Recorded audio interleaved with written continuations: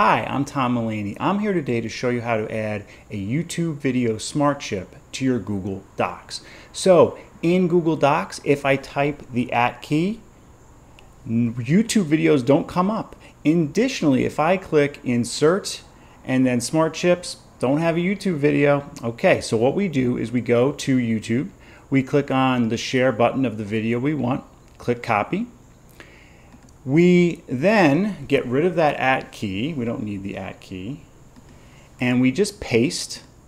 It will prompt me with the tab key to make it a smart chip right away, but let's pretend I forget to do that. That's fine. As long as it's hyperlinked, when I click on it, it will prompt me, do you want chip or link? Link will just be the title, but chip is a full-on smart chip.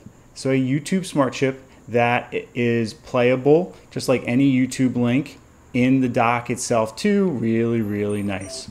If you have any questions about this, please comment below or tweet me at Tom E. Mulaney. Please like, share, and subscribe. Thank you so much for watching.